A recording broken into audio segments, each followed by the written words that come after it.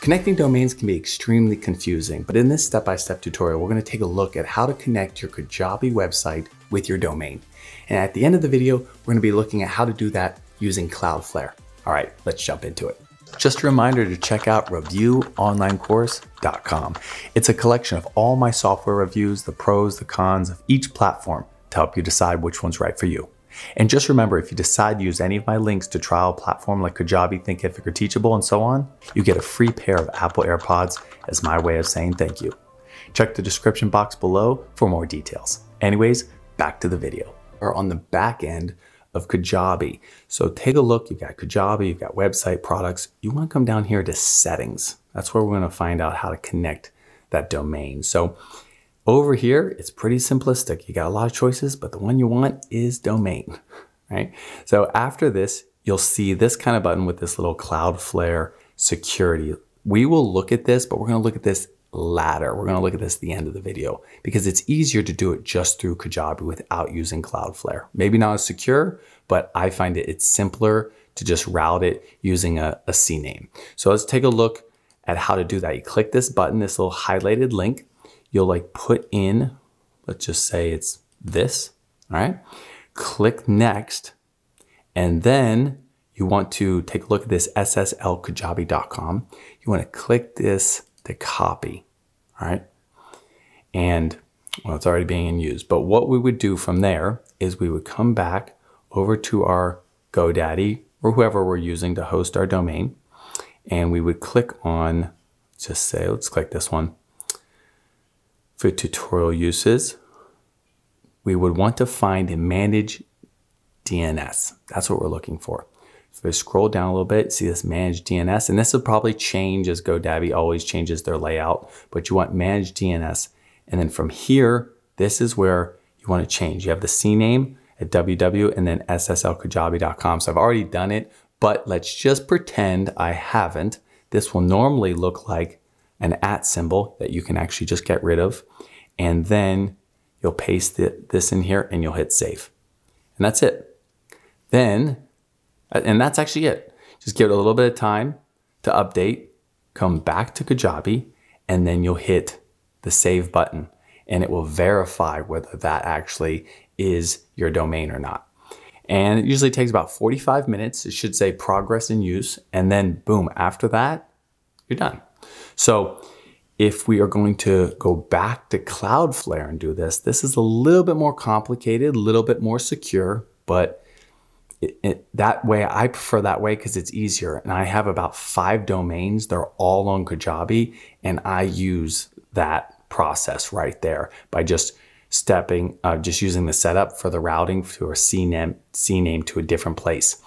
So if we use the Cloudflare, it's a little bit different, but let's walk through exactly how to do that. So you would type in your domain address right here, go to cloudflare.com, you can sign up, you can just put anything in there, put a password, create an account. This is free, which is really nice. You'll have an opportunity to select a plan, but right now it's going to ask you what your site is. Put the same domain is that you just put it in Kajabi, pick the free plan. You don't need anything other than that.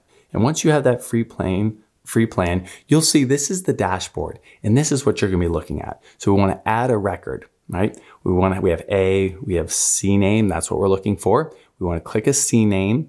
The name, again, we're actually going to type in the www because that's the start of our domain.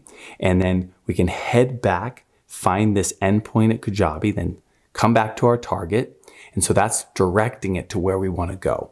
Then once we do that, DNS only, you can toggle that off and on as you can see there. You'll put this to 2 minutes under the TTL, and then you want to hit the save button. In the second step, you want to actually, so here it says proxy status, you want to toggle that off where it says DNS only. Here's where you're going to replace the Cloudflare's name server. You just copy this link, and we want to copy that. We want to go into our name.com or our GoDaddy or whatever hosting platform you have, and then we want to change that name inside there, and then we want to update that. That's very important. You cannot skip this step. So once we do that, we want to actually set up our SSL. So we want to come over to and click it at the top, then make sure it's clicked on full, and then let's head over and make sure that that status says active. We want to make sure that that status says active. That way we know that it's actually working.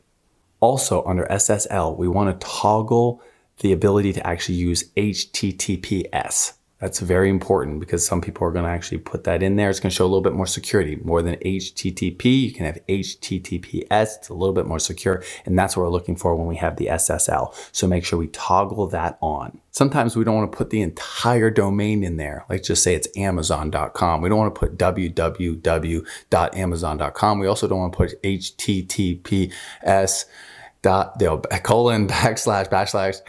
Amazon.com. You get the point. To be able to just put in Amazon.com, we have to have a redirect. So I'm going to show you exactly how to do that. Go within Cloudflare, check out page rules. Then let's drop down and you can see we have got an opportunity right here to actually copy what our domain is, place it in there. And now we're placing it in there without the www.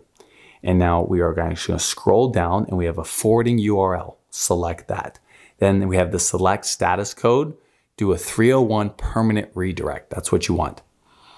Then have that end destination, hit the save button, and you're good to go. Now, if you're, I mean, it'd be nice if your actual website was Amazon.com, but if your website is Amazon.com, now it will forward without the www being typed in. And so it's a nice little shortcut and probably a necessary thing nowadays if you want to actually have a lot of different cohesiveness across the internet for your domain.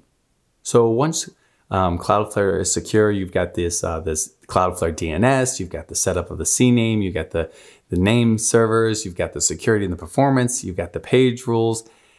The only thing left is now to save the domain. So you can come over here to this confirm button, hit confirm, and you're actually finished. That's it. So that's really all you have to do, and you're finally finished with setting up your domain without and with Cloudflare. If you guys have any questions, leave any comments down below, and I'll see you guys in the next video.